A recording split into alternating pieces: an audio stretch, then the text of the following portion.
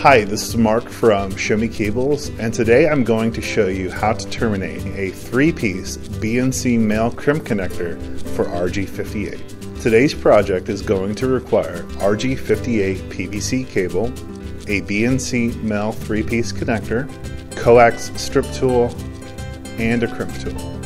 To get started, you need to remove the jacket using the strip tool. By using a coax strip tool, it removes the outer jacket and dielectric in one motion and peel off the jacket. Then fold the braided shield over the jacket. Next, slide on the center pin.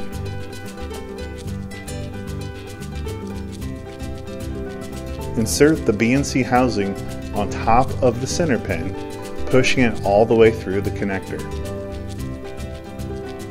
Fold over the braided shield back on top of the connector and slide on the ferrule. Taking your crimping tool, apply adequate pressure to crimp the ferrule. This compresses the ferrule and attaches it securely to the cable jacket.